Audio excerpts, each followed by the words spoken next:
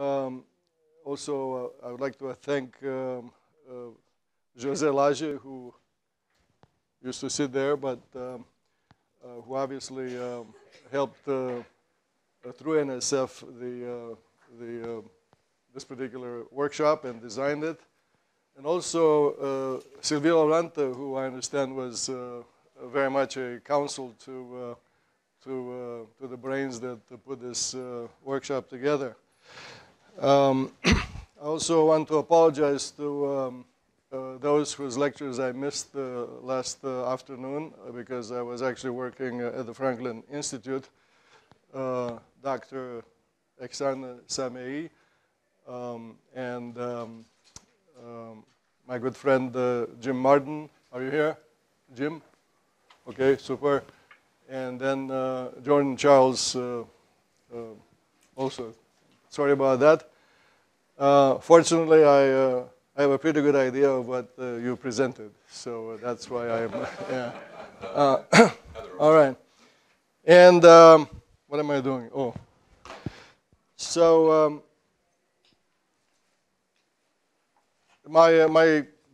the presentation that I have for you is extremely fresh. In fact, I just loaded it because I was surprised by the diversity and novelty of most of the images that were put on the screen. I thought I knew everything about this field, but I'm always proven wrong. So I did not practice it. That's what I'm trying to say. You know the title. You've seen this statement many times, but let me stress the fact that a law of physics is not a mantra. This is not something to repeat the same way forever, and it is a morphing idea. With time, we get wise or wiser, and also I think it's wise not to take ourselves too seriously or not to buy our own material. Okay, it's just an idea of how this big tent looks, and the field has grown in many ways, which can be measured. Jerry Jones mentioned 5,000, well, you said citations. They're actually titles of publications. The citations are 50,000. But a pretty big number, 50, is the number of books published in, I wrote only 5, this one with Silvio Orante, but they're listed chronologically.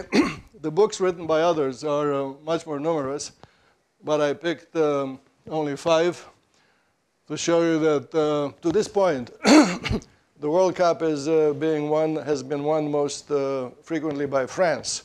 The first 3 appeared in France, this one in Brazil, and this one in Italy. So those of you in the audience who feel left out, you have some, let's say, harder training to do. The future directions, which is actually my charge for this presentation, are fairly obvious. They were traced, outlined by the previous speakers. They have to do with the fundamentals, animal design, key word animal design, medicine, which means doing engineering on the car that's running and rolling on the highway, meaning it's a lot more difficult to do medical engineering than to do the other kind of engineering. Aerospace, infrastructure, water, the city, security, military concerns, all the way to warfare, heat exchanger, microfluid. You can read the list, and electronics cooling. Industrial applications galore, because from each of the previous bullets you can imagine usefulness and all the way to opportunities for making money. And then there's another thing. And the other thing is the last slide I'm going to show you. All right, let's see what I came up with next. Yeah, and you may have seen this drawing before. It has to do with the times we've been living in. Here is Sadi Carnot, 200 years ago, and today is over here. When I published my first book in 1982, I drew this, flow of ideas up to this point. I observed as a student first that the science of heat transfer or heat transmission is nothing more than the lost child of caloric theory. People poo-poo caloric theory. They claim that it was buried, meaning first killed and then buried because of thermodynamics. It's, of course, nonsense. The caloric theory is, is alive today. Quite often it is misspoken.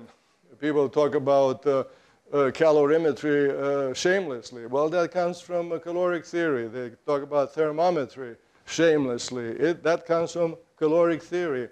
People talk about thermal energy. Nonsense. There's only one energy. That comes from caloric theory. You see? And the terminology of caloric theory is heat transfer. And it occurred to me that the lost child needs to be brought back home under the bigger tent. And that has happened from 1982 onward. The other thing that occurred to me, if you ask me, I can tell you stories about how I came up with this next event of confluence, to the point that today there are 3 laws worth contemplating and then putting to use. In the afternoon, I will be focusing on thermodynamics according to its current state. The next slides, why my presentation is unrehearsed, are inspired by 2 things. A constant conversation with my current PhD student. You meet Yunesh at the back. Raise your hand, you meet. Is really great fun to meet, but Yumit is his name. So, thank you. Yeah, and he helped me greatly with this. And spontaneously, I was inspired by Silvia Orante's presentation yesterday. She chose to begin with the beginning, you see. And it occurred to me that, first of all, that was very clever. In fact, a few months ago, she reminded me of this paper in 1996, in which all the important things were written down already. But so much time has passed since then that I kind of forgot that in the beginning, the whole thing was pretty well defined. So I thought of acknowledging some of the wonderful people in the audience by showing images of their own drawings. So here we have from Shiva Ziai, Shiva here, from a paper we did with Silvia Orante, evolution. Now look, these are plumes. Think of them as smoke, like above a brush fire. The smoke depends on what is burning. Could be, as in this case, a curtain of smoke. Or it could be somebody's bonfire. This thing, meaning the fire itself, is quite different. It's basically a point source. This one is a very flat source. But the design in nature is such, why design in nature is really a wonderful subject. It is that from a distance, that is with eyes squinting, the drawings are all the same. The diversity is effaced. From a distance, all plumes look the same. They are actually meandering. They look like these days some people show you, say, these Weather Channel people, the way the big rivers of the globe are actually meandering over the centuries. Here you see meandering rivers of smoke, meandering with a particular wavelength. And even though their birth is quite different. And that means that if you imagine riding upward on a tiny balloon through this buoyant jet, what was originally a jet with flat cross-section eventually becomes the jet with the time average around cross-section. Everywhere and every time, any cross-section, meaning the jet itself, evolves into being, in a time average sense, a round jet. Never the other way around. You see here the unidirectionality of evolution. Evolution means the changing drawing, in this case the cross-section, over time, which has, over time, a direction that's discernible in the mind of the observer. Science is about us. Science is what we say of these things that are everywhere, that impress us. Science is not something you dig somewhere in the backyard with a shovel. It belongs to the individual. And so does the language. Take this word. Evolution was not invented as a word by biologists. This comes from Latin. It's as old as anything in Western civilization. Evolvo, evolvere means to roll out, to roll forth. It makes me think, because I was raised in such a language, it makes me think of what happens during childbirth. And it's for that reason that after evolvo, evolvere, what is birth. And she who gives birth to everything in Latin is natura, or nature. The Greek name for nature is physis, which means physics in English. So that's basically the territory and also the language in which it is described. The beginning of the beginning was my first year as a professor. I was at the University of Colorado. And I know you think that my bag is thermodynamics and heat transfer. The work in the kitchen, meaning when I was an undergraduate, was in fact about many other disciplines. And one with which I fell in love was strength of materials. Strength of materials took shape in the same place that caloric theory took shape, which was France, in the same place where applied mathematics took shape, France, 200 years ago. And one of the things never mind the fact that the buckling of elastic columns was done by Euler next door, but the real publishing and discussing of that was in the French Academy of Sciences. And if you have a elastic column that is in axial compression, the elastic column is now in thermodynamics terms a body that is free of irreversibility. In mechanics, they call it a conservative system. That's what elastic means, meaning you compress it, it can push you back, and the work you did on compressing is given back to you. Okay? Occurred to me that if I imagine a control volume around that buoyant plume, then obviously what exits the plume is a reaction force. What enters the plume is an impact force. So my control volume in fluid mechanics is in fact a column which is conservative in axial compression. Therefore, it must have the property of buckling with a wavelength that I can calculate. And the surprise to me back then was that the wavelength that I calculated was exactly in my head, because I was educated also in fluid mechanics, exactly the wavelength of the so-called most unstable disturbance in the hydrodynamic theory of inviscid fluid flow. And I published this buckling theory of the origin of turbulence, and my colleagues there thought, and elsewhere, thought that I was crazy. And it's a little bit like the Greek who discovered the existence of irrational numbers.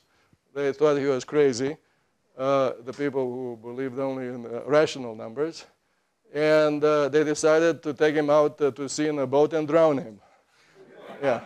That happened to the Greek. In my case, I fought back right away because I knew the history of geometry. fall right back with, yeah. Yeah, okay. Back then I didn't know how to swim, by the way. So then, fortunately, I was surrounded by equally crazy students. So one of them is here, Mike Stockman. Raise your hand. So Mike went into the lab. This was his master's thesis, and photographed extremely fast liquid jets shot through the air, like I exaggerate, from this end to the end of the room, and photographed with a high-speed camera. And I did something to something such that his photographs would appear exactly like what I had published, you see. But here we have an example of what theory means and what experiment means. Theory is something you do based on a mental flash. Experiment is something that honest scientist does when he has an idea to test. To do experiment without an idea to investigate is nonsense. To do an experiment to generate data is nonsense. It is useless. Those who really make progress are those who have ideas that justify the empirical work. And we published this kind of work, and then the people around, meaning the peers, decided to prepare the boat for the. And then, fortunately, at the same time, I had a doctoral student, Ren Anderson, also here. Raise your hand, Ren. Who said we can prove these skeptics wrong by taking this so-called plume, meaning a jet, running to a highly flexible hose, buried at the bottom of a bathtub. So this is a bathtub with a black tarp and water running through the hose. And I said to Ren, I'm sorry, but we cannot find a hose that's flexible enough to show what we're expecting to see, which would be the meandering of this big river over the centuries. And he said, no problem, we'll just glue together some condoms. So this is his experimental work, and we published that as well. It was constructal design. Yeah, constructal.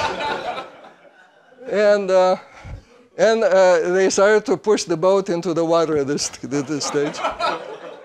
Yeah, and of course I nearly panicked, but fortunately at the same time I had another PhD student, Shigeo Kimura. Where is Shigeo? Terrible. Shigeo is from Japan, so he did both master's degree and PhD with our group at University of Colorado. And Shigeo, this is at the bottom of a 10-meter tall ladder. So Shigeo is up where in the black invisible, and he would drop toilet paper. This is toilet paper, and the rest of us would take high-speed camera photographs. And what is buckling here is the same phenomenon as the previous slide, is the air jet. Air jet entrained by the falling toilet paper. The toilet paper is basically as flexible as anything. The toilet paper visualizes the shape of, which is macroscopic, of the meandering flow system. You also see a visualization of how downstream, in this case, you see a wake has gotten wider. Only while making this slide, I realized how much my own thinking was influenced by this photograph. I started to make drawings of boundary layer flow. This is natural convection on a vertical wall. Unlike my professors. Think about your own education in fluid mechanics. People draw boundary layers as smoothly getting thicker and thicker. No. Fluid flow has macroscopic outlook.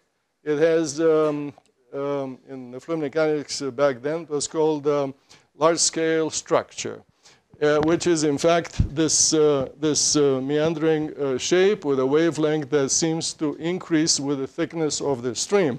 In natural convection, in forced convection, And the reason for the existence of a transition is, this is also from my first publication, is the clash between two ways in which the jet could thicken itself. The jet thickens itself by mixing with the surroundings. And one is to become thicker and thicker through rubbing, which means viscous diffusion.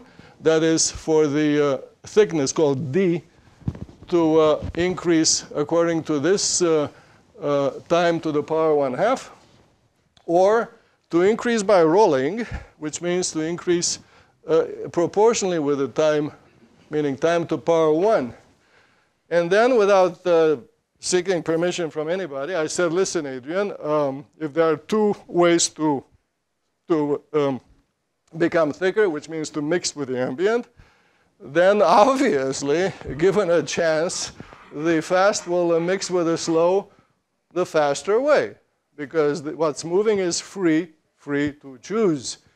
And that meant to begin with the viscous diffusion and then sharply transition to rolling. Rolling means a different kind of mixing, mixing in gulps, where most of the gulps are inviscid.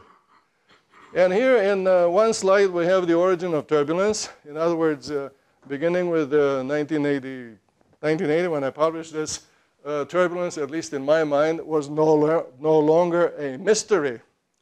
Well, it is still a mystery if you read the fluid mechanics today, because such is the science. Science is a way to think that is in fact endowed with huge inertia. Inertia that is measured in the passing of several generations, so I'm not at all losing hope that there will be a change in the way people think. On the other hand, I'm not that interested in observing, because I won't be around when that happens. So here we go. So that's Shigeo Kimura. Let's see who else. By the way, before I talk about this, you may have seen this slide yesterday, I assume. It also occurred to me as I was putting these slides together that I seem to have been befriended by people who know how to make drawings. I'm one of them, but the people who have not run away from me are actually very good at making drawings. So this drawing was made by Jim Marden. I won't describe it. The title of the slide is tongue-in-cheek, because that's what animal motion is, meaning animals are in fact bodies of water with motor inside, all right? But I had the great fortune of meeting Jim Marden at a highly select conference of biologists in Switzerland in 2004, organized by Professor Ewald Weibel. And the title of the conference was Animal Design. I come from engineering. I'm very much, I don't even question that title. But 1 year before this conference in Switzerland, I was a keynote speaker at a Gordon conference on thermodynamics. And I took that as an opportunity to tell the audience about the constructal law and how it illuminates design in nature. And a professor of physics from Hebrew University in Jerusalem told me basically to get off the stage because the word design has no place in physics. And I was very surprised by that. I was not scared because I was raised under communism, so I know I know how serious this sort of order can be. And I knew that the Gordon conference, I really did not have to get off the stage. But anyway, so here is the biologists who they invited me to talk. And the title of the conference is in fact written in my language. So that event was extremely liberating, and it is Jim Marden is in fact uniquely responsible for opening my eyes to the possibility that what I was considering to be intuitively correct is in fact not an unusual idea. It is something that many people in science are comfortable with.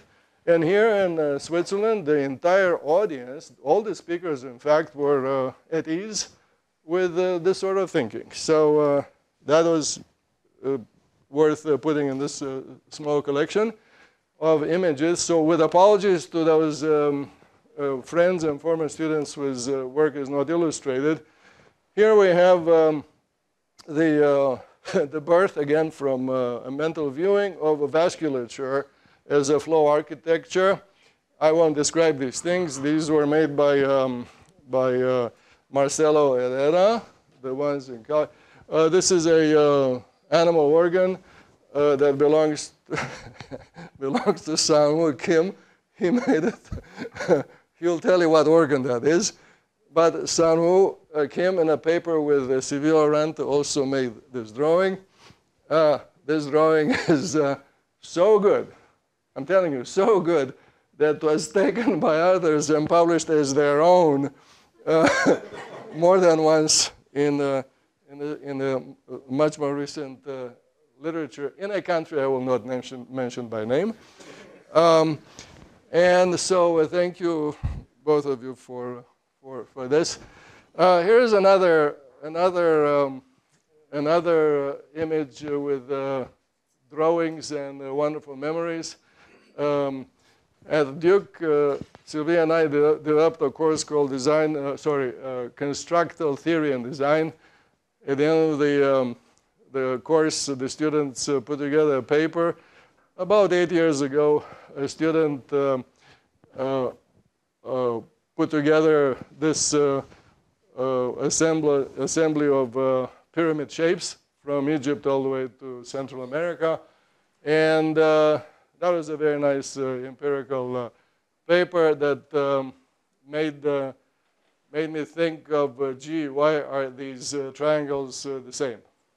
And with another friend who could not be here today, Stéphane Perrin, who is a computer scientist working in Paris, we came up with a prediction, in retrospect, that all these things should be the same, because to make a pile of dry stones with minimal effort, you have to reach a balance between sliding, which is easy, and lifting stones up an incline, which is more difficult.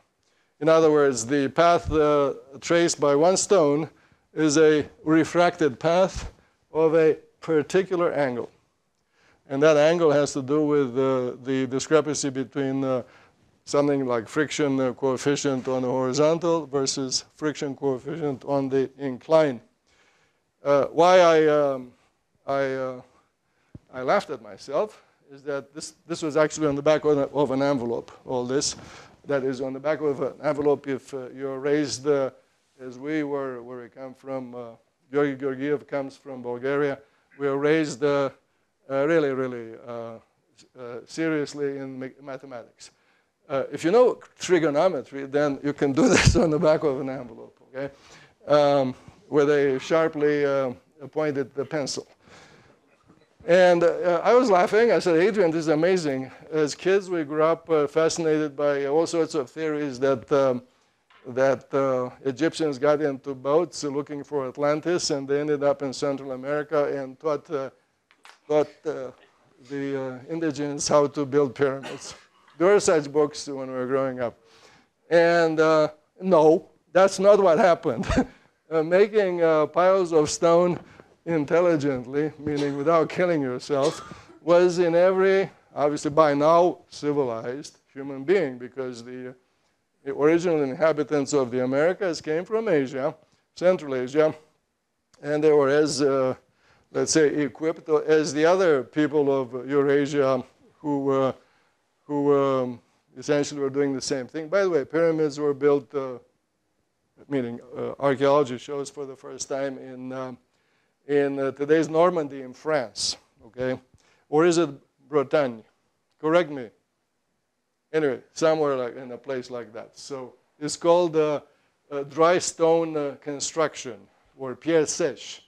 That's the name for constructing all the way to the edifices of today the Near East, before the invention of cement and the fired brick. So pretty cool, meaning a slide with drawings. Let's see what next.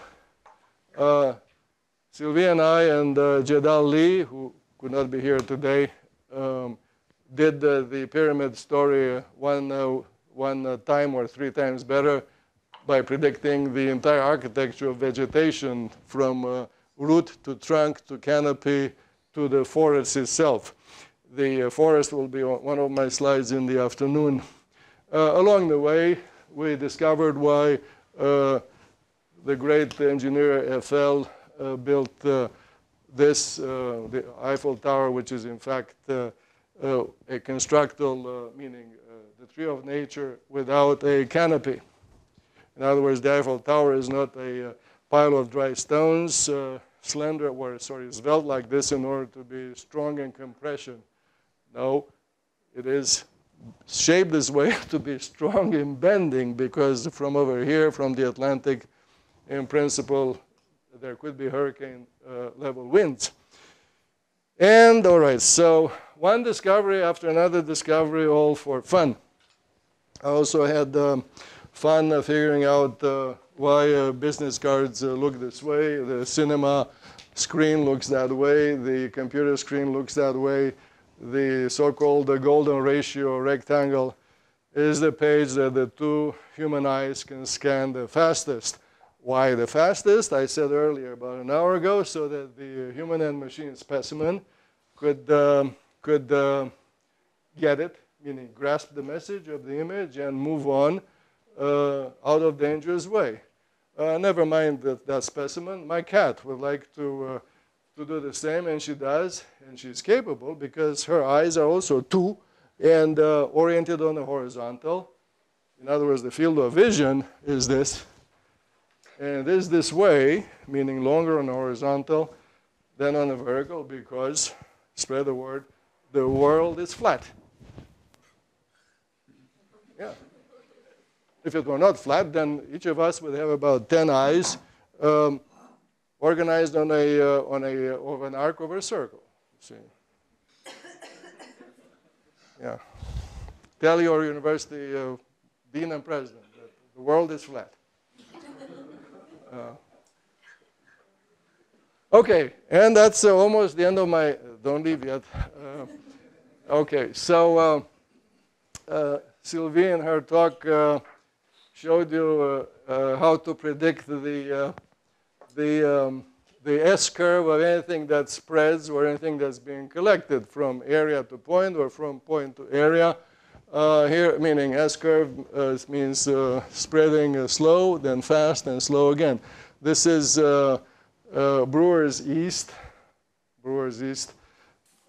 meaning a population of very many small things.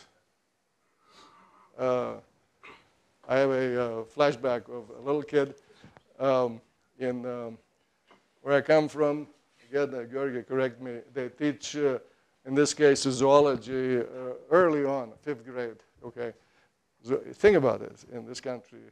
Okay, so I had fun with that thing about the Brewer's Yeast, which was one of the lessons. I still remember the Latin name for it, Latin in church Latin, Saccharomyces cerevisiae. It is as early as in 5th grade that I knew why these other Latin speakers were referring to beer as a cerveza. You know, it's because of this name of this particular being in Latin. Okay, that's S-curve in living things. S-curve in other living things, namely the human and machine specimen equipped with a portable radio. And even more potent is the human and machine specimen equipped with a TV. Those numbers rose in S-curve fashion. And by the way, the latecomer also has portable radio. An even more potent human and machine specimen is the one who is equipped with one of my papers. This is the citations, meaning the people using one of my papers. This person also has a TV and a radio. You see? That's evolution from left to right. What works is kept. And by the way, I have other papers with S-curves. As you can tell this joke further, but telling one joke 3 times is enough. And at the same time on the vertical, you have the S-curve phenomenon. I skip over that. Sylvie showed how to predict the S-curve on the back of an envelope as a tandem of 2 ways to invade, needle or finger invasion, followed by a thickening of the finger called consolidation. Think of this as a military invasion of a territory. You invade this way, not this way. First this way, later that way. And hey, if you can do it on the back of an envelope, where's the constructal law? The constructal law is here. The question is, can this covering of the territory be faster? Can the S be steeper? Yes, it can be steeper if the invasion, call it plan, is better and better. Or in this case, it looks more complex, but not that complex. That's for spreading, but also for collecting. Those of you who like the history of technology may remember that actually in these parts in Pennsylvania, the first oil wells were needle-like and vertical. And that sort of oil extraction technology reached the plateau of its S-curve early. So the oil fields went dead. Then the drilling technology came up with horizontal drilling, which also reached its S-curve plateau and died. And only recently, this is the way oil is extracted in the empty core of Saudi Arabia. They call it the fishbone design. Obviously, it's constructal. And people are asking, you know, is this principle being used by real people? Well, it is being used, except that it's being used unwittingly. Now, the law of physics justifies the evolution of the human-machine specimen that thrives on the basis of such knowledge or technology.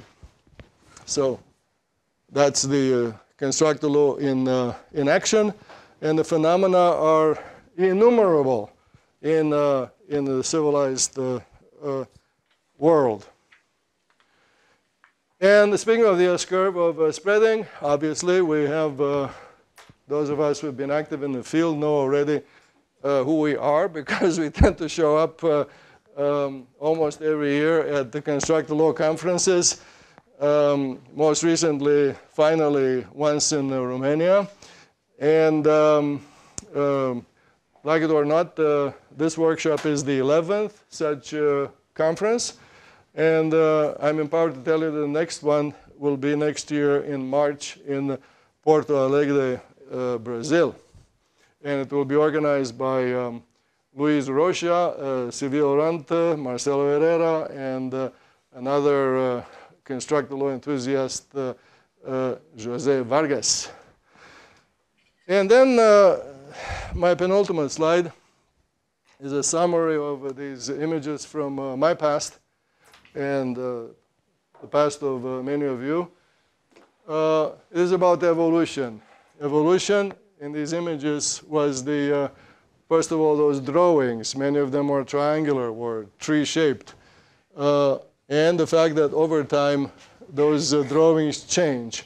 The direction is toward the flowing to be more fit. Here I make you think of the word the survival of the fittest.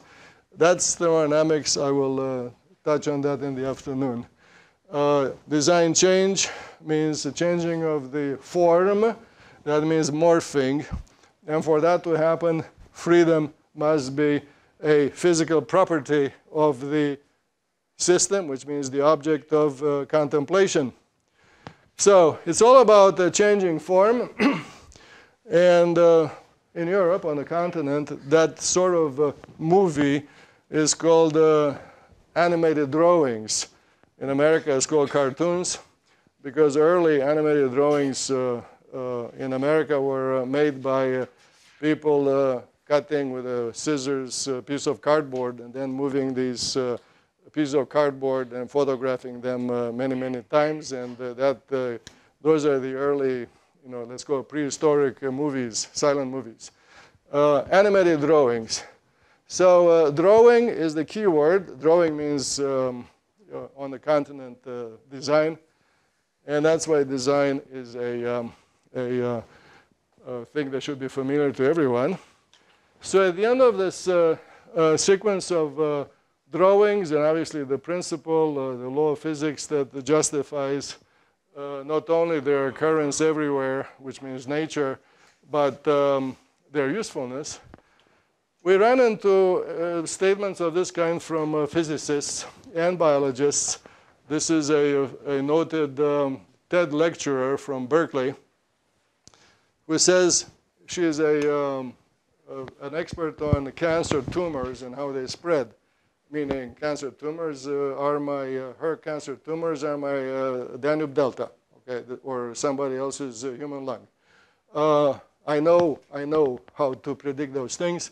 She says we know absolutely nothing about the language and alphabet of form. Well, two things. You cannot teach an old dog new tricks, meaning you'll never convince scientists who are already convinced that the answer is already blowing in the wind, right? But you can teach the next generation, and that way you can learn things better yourself.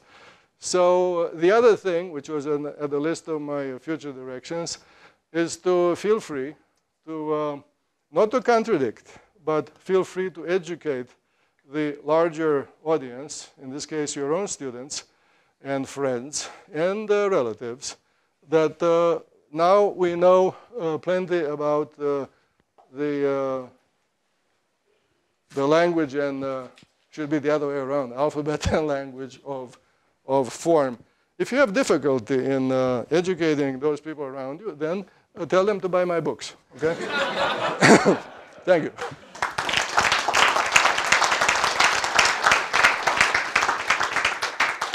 Did I speak too much? Yeah, perfect. Thank you. Within a few seconds. I like this answer better. He said perfect.